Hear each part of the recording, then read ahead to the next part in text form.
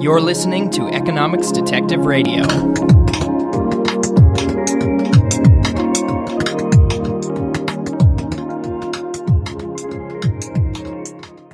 My guest today is David Henderson. He is a research fellow at Stanford University's Hoover Institution and an associate professor of economics at the Naval Postgraduate School.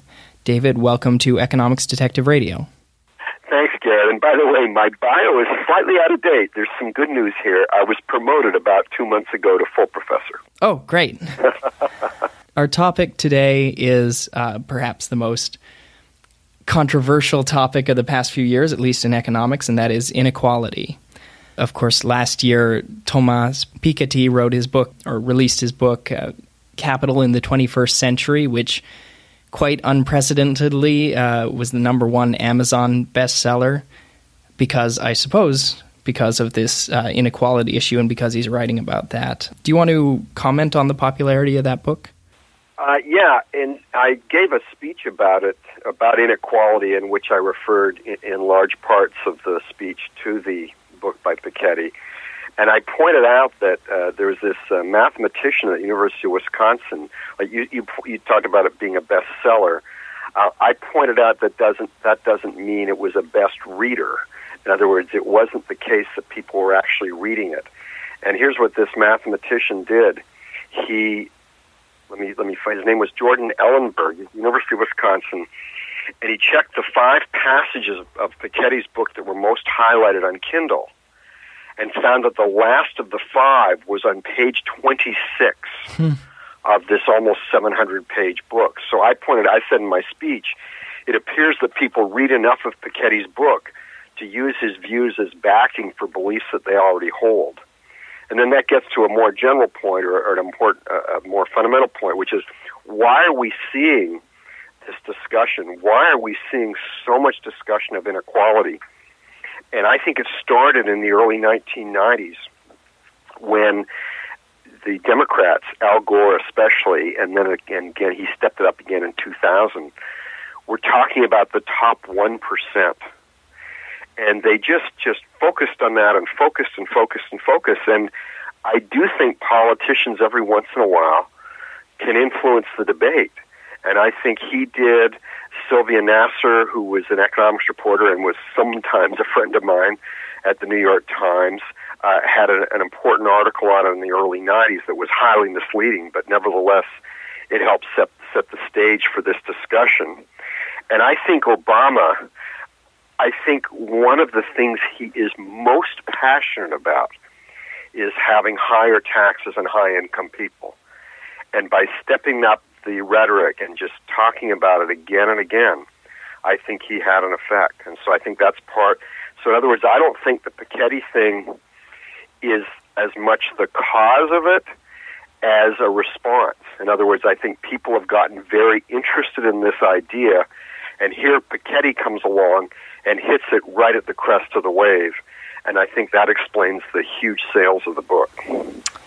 It seems like people have always been, or for at least, a century, at least since Karl Marx, I should say, been interested in things related to inequality, ideas of class struggle or differences in power. But now it's very much a focus on statistical inequality, especially income inequality. How do you think the different forms of inequality relate? There's inequality in wealth, income, power, political influence. Okay, so let's first of all distinguish. I want to make 2 distinctions between inequality of income and inequality of wealth, and then between those inequalities and inequality of power. So first of all, income, of course, has to do with our income, what we take in every year, whether in wages or dividends or interest, which is the 3 main ways almost all of us get our income. And actually, lower-income people often get it in welfare, so I should put that in. And actually, older people often get it in Social Security payments and so on. So that's income. So that's an annual measure. And then there's wealth. And wealth ideally should include not just the market value of your assets, but also the present value of the stream of future income that you are likely to get. But we don't generally do that last part. It's hard to compute for many people. But still, the point is that wealth inequality is not the same as income inequality. I live in Pacific Grove, California. Right next to me is Pebble Beach. There are people in Pebble Beach who own houses worth $2 million free and clear. They've paid the mortgage. They're maybe 67 years old. And they're getting Social Security income, dividend income, and interest income of maybe $40,000 a year. If you look at them on the income scale, they're in the bottom, they're in the second quintile from the bottom.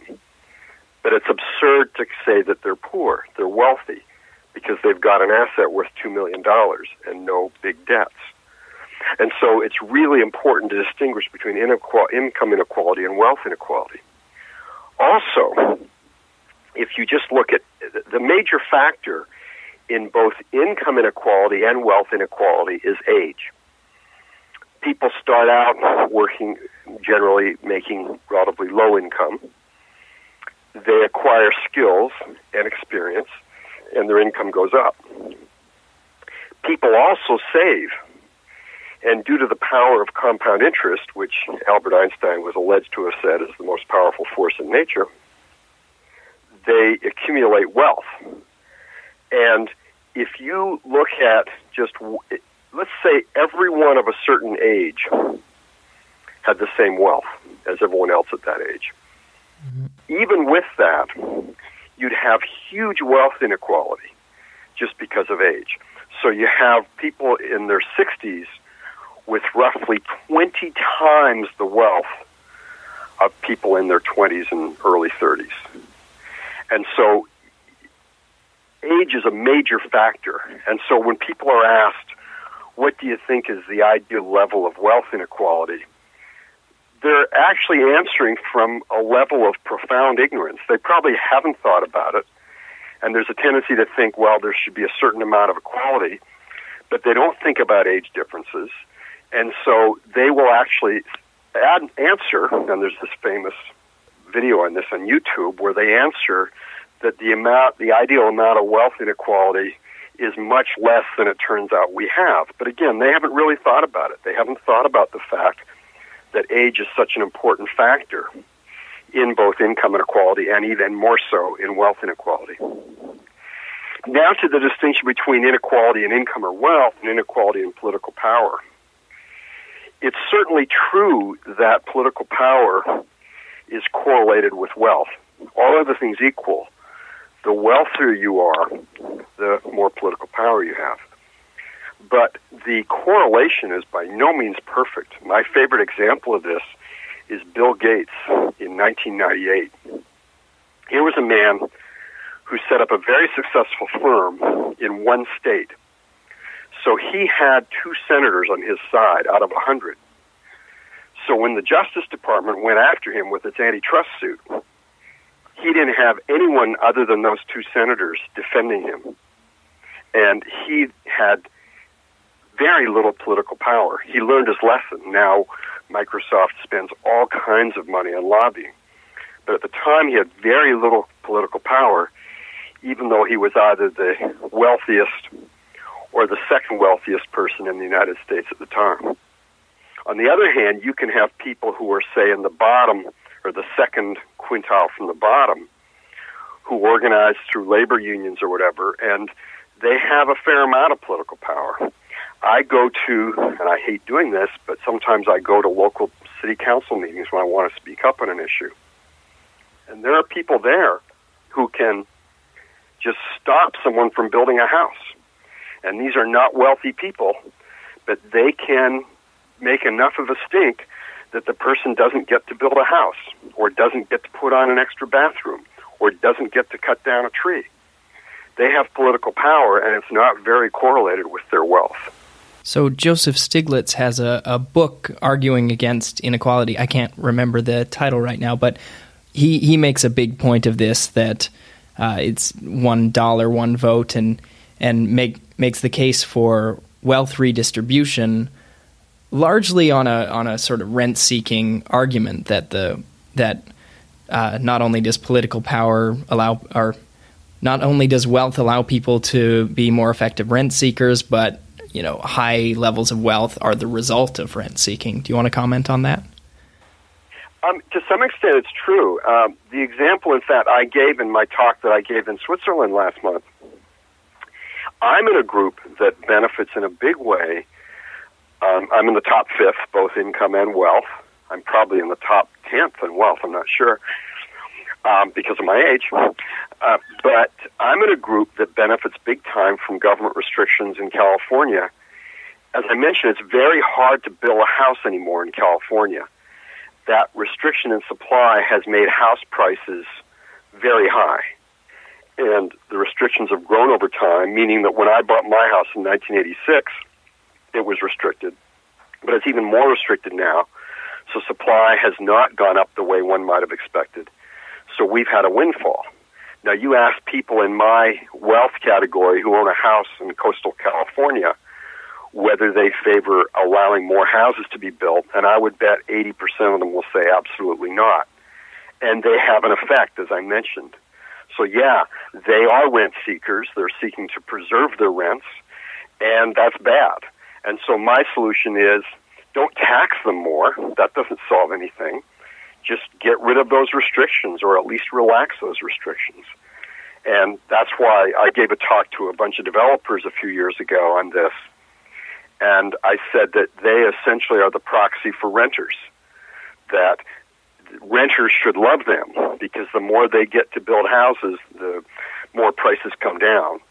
And I think, that's basic Econ 101 reasoning. I think Stiglitz couldn't find much fault with it, but that's not, of course, what he's getting at. But that he's right that a lot of wealth is due to political power, and so then the thing to do is look at the particular sources and change those. I definitely know from whenever I follow local politics that the developers are always cast as the bad guys, but of course it'd be very hard to cast poor people who just want to rent apartments as the bad guys, and when they have this proxy, it makes them an easy target. I think maybe the big issue that people are concerned about is the allegation that the sort of middle class or the average guy has not seen an increase in his wealth since the 1970s, whereas the 1% or the top or CEOs or whoever have seen it increase dramatically. I know that that's what Piketty and Sayers purport to show, but I've seen other arguments from notably Berkhauser, I think, arguing that in fact that isn't the case. So how about you comment on the trend in inequality? Berkhauser's right. That isn't the case. First of all, even the standard ways you inflation adjust show that the incomes of people in all categories have gone up over the last 40 years. They've gone up more slowly than the incomes of people in the top 1%. But there's something else going on there that needs to be pointed out. Only 1% of people can fit in the top 1%. So if incomes are going up a lot for high-income people, the cutoff for you to be in the 1% goes up. And so you can get the mistaken impression that everyone in the 1% had their income go up. No, the incomes went up so much that the cutoff for the top 1% was higher. And that's just a statistical fact. Alan Reynolds has actually done a very good job of pointing this out in a book called Income and Wealth. And so anyway, back to the other people in the bottom, say 4/5, their incomes have gone up too, not as quickly. Two things about that. That's done using the imperfect measure we have for the Consumer Price Index to adjust for inflation. And my Hoover colleague, Mike Boskin, was head of a Senate-created committee in the mid-'90s that found that the Consumer Price Index overstates the inflation rate by about 1 percentage point to 2 percentage points a year. Now, that's not 1%. That'd be nothing. It's a percentage point. So if it's 1 percentage point a year over 20 years with compounding, that's about 21 or 22%. And so you inflation adjust correctly, and it shows that people in the bottom 4/5 have done much better. They haven't done maybe as much better as we might like them to do, but they've definitely done much better. It's just not true that their incomes have stagnated. And also you can see that just by looking at what they have. Look at what's in the house. Michael Cox and Richard Alm have a book called Myths of Rich and Poor, where they look at what people have in their houses. And in the mid-'90s, they pointed out that in the mid-'90s, people in the bottom fifth had the same things that people in the middle income category had in the early 1970s. So one generation later, what the bottom fifth had was roughly what the middle class had 25 years later. Now that's huge progress. The second point is that we have to adjust for the composition of the household, and that's changed dramatically. There's an economist who does a blog at American Enterprise Institute, Carpe Diem, and his name's not coming to mind, but anyway, he does this, Mark Perry, and he looks at what about individual incomes, and individual incomes have gone up, even though sometimes household incomes haven't gone up as much. And why would that be? Well, as people get wealthier, they split. So you have maybe in the, say, 40 years ago, older parents living with their adult children. And then the older parents are doing well enough, they split and go out on their own, or the adult children go out on their own. Either way, the point is that household splits. Now incomes are lower, and everyone's better off, assuming the split was voluntary. Incomes are lower for the household. For the household, because, see, let's say you had $180,000 for the household of four people, and they split, and then one household has $50,000 and one has $30,000. That looks bad on paper, but if the adult children wanted their parents to leave, and if the parents wanted to leave, it's good. Right. They're consuming more, really. They have now two places to live instead of one. Yes, right. And there's also the technology issue that I'm calling you right now through an iPhone, which nobody had 20 years ago. That's right. And like one of my favorite parts of Greg Mankiw's textbook in economics is where he kind of asks the question, are you richer than Rockefeller? And so he points out that, look at what Rockefeller had and then look at what you have. For most of his life, John D. Rockefeller, who was the wealthiest man in the world at the time, didn't have air conditioning. He didn't have television. He never had television. For most of his life, he couldn't travel by airplane. And more important, he didn't have penicillin. And so virtually everyone has a TV if he or she wants it.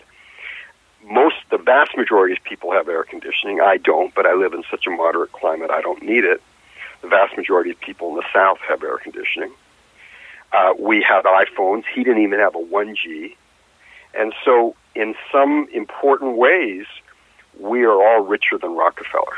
But some people might argue that even though we're richer, we still have to sort of support this class of 1%ers. That couldn't we do even better if the wealth were redistributed?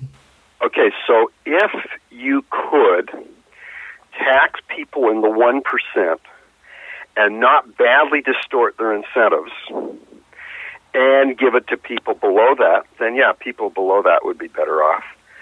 I think you would distort the incentives, so that's more the economic point. I also think there's a moral point to be made here, which is it's wrong. And you'd want to look at why they got what they got. So Bernie Madoff, the Ponzi scheme guy, if you take his wealth, I have no problem with that. He got it dishonestly. But how about the guy who figures out how to produce an aluminum can that has our soda in it and take a little bit of aluminum? I've got a soda can right in front of me, and there's this little crease, and I was reading about it in a book a couple of years ago. This guy who figured out how to do that saved fractions of a penny per can, but over hundreds of millions of cans made, a couple of $1 million in savings. So he used fewer resources. he got a benefit from those resources, he became a millionaire, and we're better off. Or another example, think of the guy who invented the chainsaw, at least not invented the chainsaw, but came up with the one-man chainsaw that was light enough to use easily. It was under 25 pounds, and that was a guy named McCulloch. And he did this just after World War II, and he sold over 100,000 of these chainsaws. Think of the effect of that on inequality. It increased inequality, because virtually everyone who bought a chainsaw was lower income than him to begin with, and then he became much wealthier, so he probably was in the top 1% of the time, at the time. And so he's better off, and they're better off. On the other hand, think of the privilege seeker, and the example I gave in my talk in Switzerland was a man who, as congressman, started out with virtually nothing, and then protected the Federal Communications Commission from an attack by a powerful congressman on their budget. And as repayment for that favor, a guy at the FCC suggested that his wife buy up this radio station in Austin, Texas. This was in the early 1940s. And the people who've been trying to sell it have been trying for years to sell it and never got the FCC to give permission. Once this congressman's wife applied, she got permission almost instantly, within a couple of weeks. And then a few weeks later, she applied to have longer hours. They used to restrict hours at radio stations, and have a better part of the spectrum. And she got that within a few weeks. And when he ran for president in 1964, Lyndon Johnson, that was the congressman, and his wife had a net worth of $15 million in 1964 dollars, over half of which was just that one asset, the radio station. So there's a guy who was a privilege seeker. He benefited, and by the way, he got a relatively restricted radio market in Austin, Texas for decades, so people were slightly worse off, and inequality was higher. So there are two ways you can get higher inequality: the productive person who's producing things people want, and then the privilege seeker who's restricting competition and making other people slightly worse off and himself way better off. And so I just think those are so different, and that difference matters. So what you're saying is that it's the difference between voluntary and not voluntary ways of redistributing or changing the amount of wealth people have, and that's what we should be more concerned about, more so than this sort of ex post statistic of how much each person has. That's right. That's right. And by the way, if you look at polling data, it is not the case that there are all these middle and lower income Americans out there who are just badly upset because some very wealthy person bought another jet. I think they understand that if you tax that person more, they probably wouldn't see it anyway. They would just go to some other privilege seeker, a lot of it. And so they would much rather have a society in which they can be better off, and that's how most people think.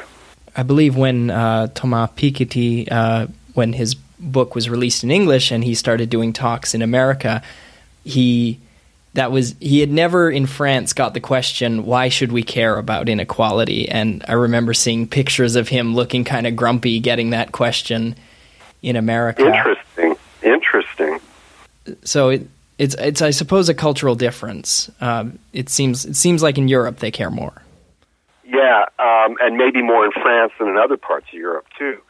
But by the way, one of the things I did a long book review of Piketty's book for, is it Piketty or Piketty? I think Piketty. Okay, I did a long review of Piketty's book in Regulation magazine about a year ago, in which I pointed out that in a 650-page book, roughly, at no point does he ever say why we should care. That's literally the case. He never says why we should care. He just says we should make inequality the central issue of economics, and he never says why. There's an implicit reason involving social welfare functions, the idea that there's diminishing marginal utility, and so a rich person this is, of course, using a sort of concept of utility where it's cardinal and comparable between people. But economists often will create these social welfare functions that are higher when you have less inequality. What do you think of those? Well, okay, so I this is how you and I got in touch a few weeks ago. I wrote a blog post about this that I thought was uncontroversial, and it kicked up this firestorm. And I was just taking it literally that what I learned in my PhD program was correct, that you can't compare utility across people. And basically people were saying, well, some people were saying you can, but the one that I think was most persuasive was, well, you can't, but people do, and so let's do it anyway. And I get that.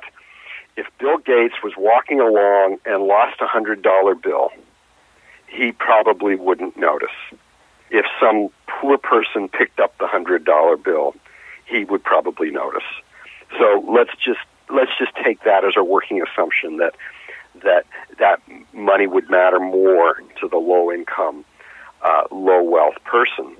The point is, what matters to the low income, low wealth person is being better off.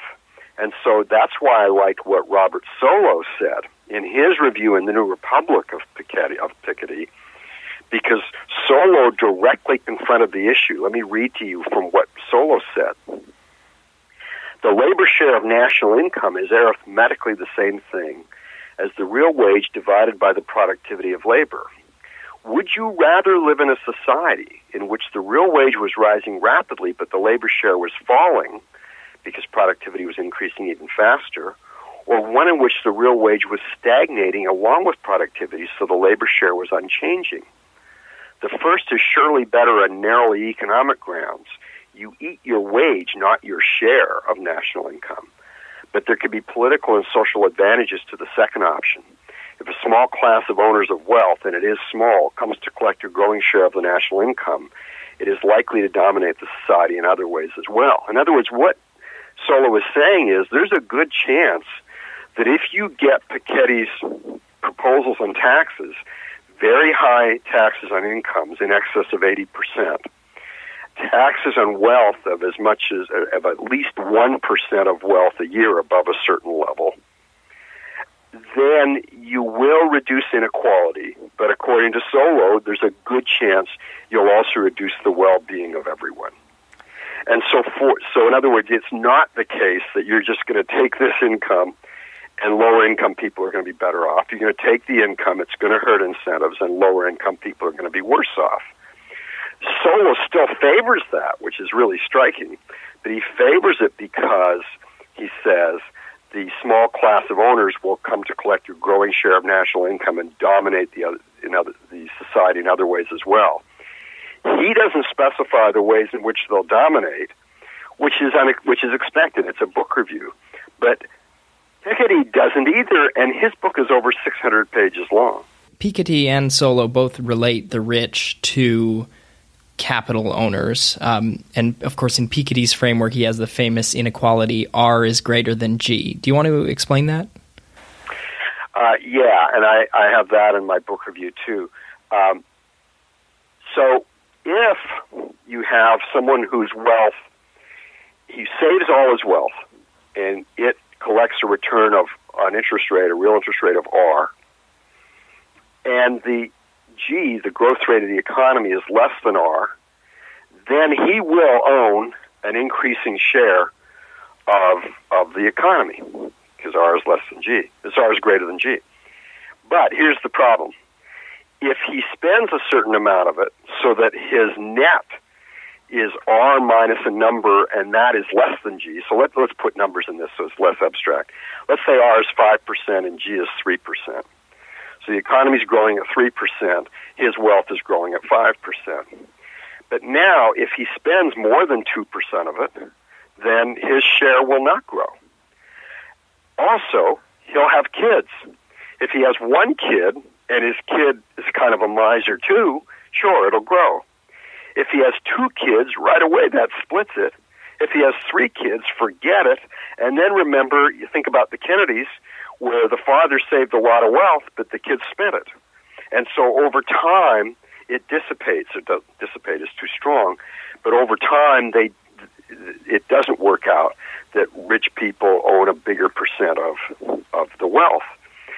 And by the way, one of the very striking things is this guy Wrongley, who did a talk at Brookings about this issue, and here's how urban economist Randall O'Toole commented on Wrongley's point on Piketty.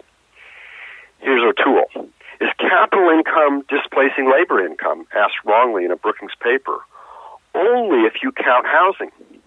As The Economist summarizes Wrongley's results, quote, surging house prices are almost entirely responsible for growing returns on capital, unquote, which means that rising house prices may be chiefly responsible for rising inequality. As a result, Wrongley concludes, Piketty should have titled his book, Housing in the 21st Century. And that gets back to my point about people in coastal California, coastal Washington and Oregon, and the northeastern coast who are getting a huge amount of their wealth due to restrictions on building housing. And of course, there's a big difference between, I think, what we imagine when we think capital. We imagine you're the owner of some large corporation, or you have money in a trust fund or a hedge fund. But if you just own your house and your house goes up in value, well, if you aren't materially better off until you sell the house and move in, start renting or move into a less expensive one. But if you wanted to keep living in coastal California and still own your house, then there's a sense in which you haven't got wealthier at all. Yeah, but the thing is, the services of the house have gone up in value. If you've restricted the supply, the marginal value of the service the house creates is higher. So just by sitting in a house, I'm getting more value from it than I would have 50 years ago. Right, because the rent is also higher. Right, and rent reflects the value people put on it. Right, so you might if there were not so many restrictions, you might live in a larger house. You might use more space if you could build more skyscrapers, for instance. Oh, that's true too, but that wasn't the point I was making. I was just saying that when you restrict the supply of something, imagine a supply curve shifting to the left, or alternatively a supply curve staying in place and the demand curve shifting to the right. The marginal value of the thing goes up. And so I don't have to sell my house to be wealthier. I am wealthier, and I'm just choosing to consume that wealth by staying in the house. And a way to see that is, okay, yeah, people say you have to live somewhere. Yeah, but I don't have to live in coastal California. I could live in Tennessee, and I could retire today if I sold my house and lived in Tennessee and live very well. So the fact that I can do that means my wealth is higher than it would have been without that restriction.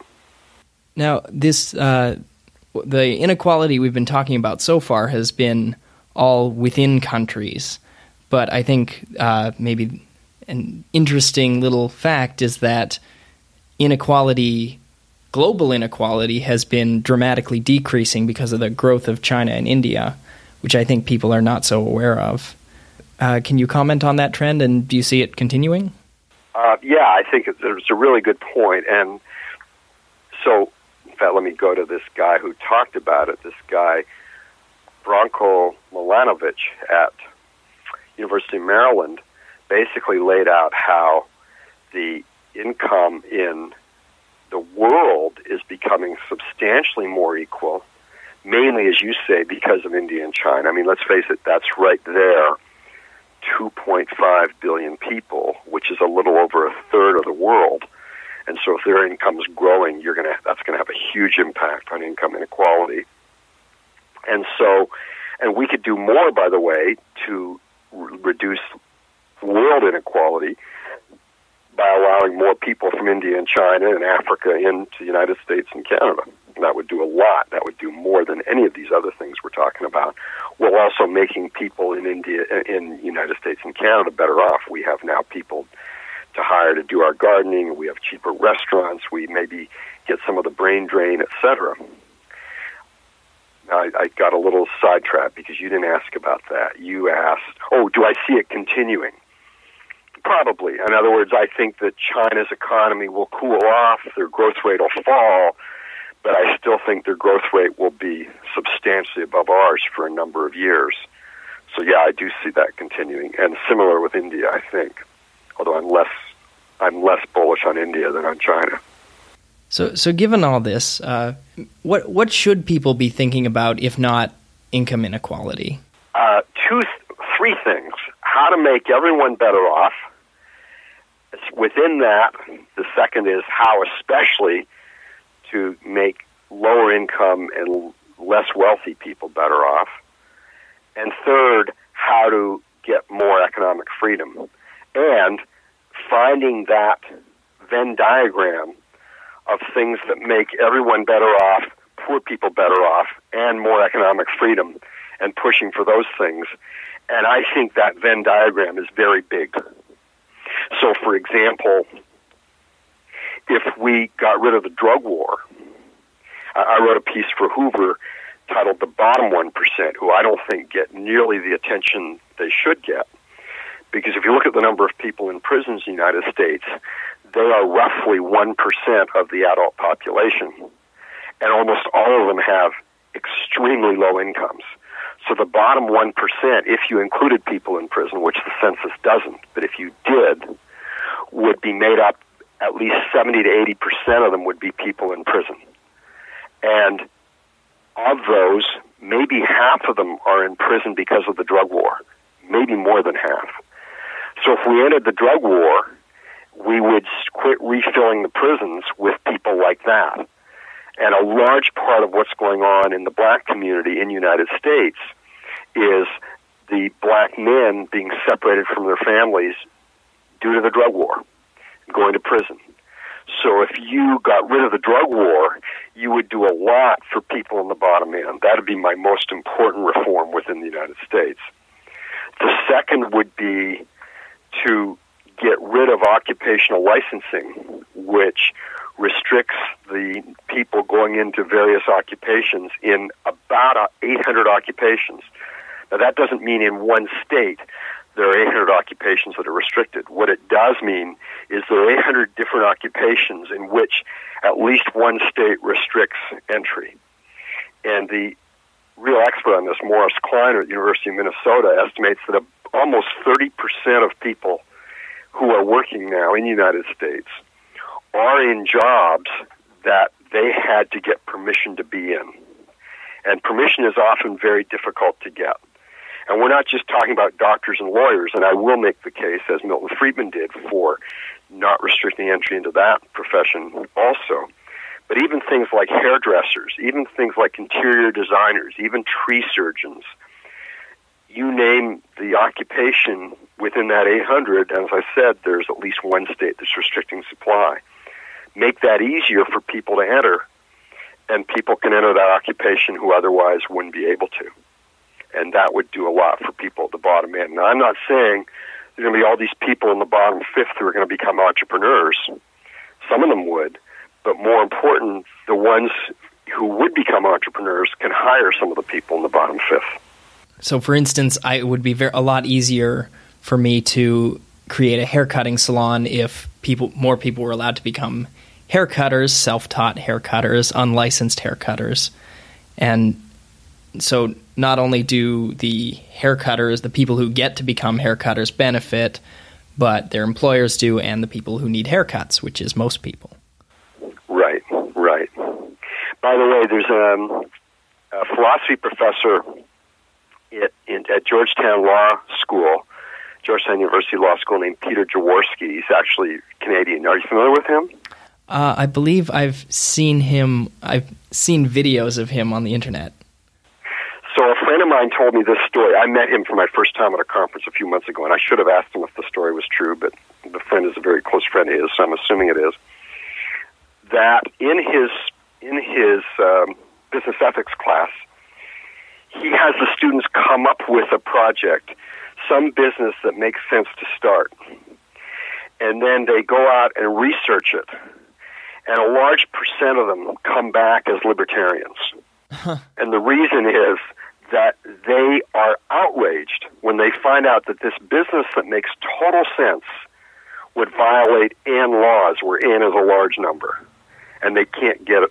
They can't get it off the ground because of all the laws they'd have to comply with. Yeah, you don't really know about red tape until you try to get through it, and then it's everywhere. That's right, and I'm one of the lucky ones because I'm an academic. No one yet is restricting what I can write. I can think about anything I want, and there aren't a lot of restrictions on what I can do, and that's pretty rare nowadays. But of course, the problem is that academics are some of the people who maybe shape the people's ideas about the world around them, and if we're not encountering any sort of bureaucracy, then maybe we're a little blind to it. That's a really good point. I remember there was a well-known economist at University of Chicago in the 50s, 60s, and 70s and 80s named Yale Brosen, and he wrote some excellent pieces. And when I was at the Cato Institute in 1979, I put these pieces together in a monograph, and it was titled, "Is Government the Source of Monopoly?" And in my preface, I told the following story. And an economist friend who, like me, had graduated from UCLA, where we studied these things. We studied the various regulations, and it was very practical economics education in that sense.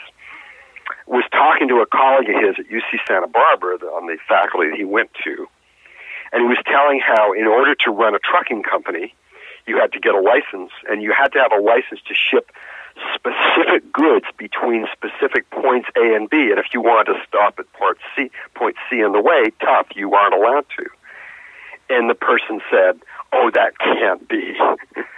And this other economist said that, not a philosophy professor, not a psychologist, another economist with a PhD said, "Oh, that can't be." Well, of course that was. It was the Interstate Commerce Commission. They did have those restrictions. One of the big triumphs of the Carter administration, which actually followed on earlier initiatives in the Nixon and Ford administrations, was to deregulate trucking so that people didn't have to get permission. And we saw a dramatic change for the better in surface transportation once deregulation happened. Rates came down, quality improved, people didn't have to get permission, etc. Do you have any final thoughts about inequality? I think the best thought I gave as a potential final one is quit thinking about it. Don't think about what you really want. If you want people to be better off, think about things that will make them better off, and forget about inequality or equality as an end in itself. My guest today has been David Henderson. David, thanks for being on Economics Detective Radio. Thanks, Garrett.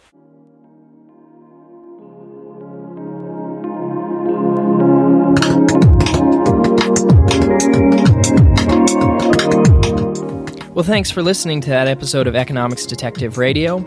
I know David mentioned a lot of books and articles, and before you scroll back in the episode to try to Google them, you can head over to the show notes page for the episode at economicsdetective.com/inequality, where I'll have detailed notes and links to everything we mentioned, every book, every article, and you can, if you decide to buy one of those books, you can click through my Amazon link, and then I'll get a small commission on the sale at no cost to yourself.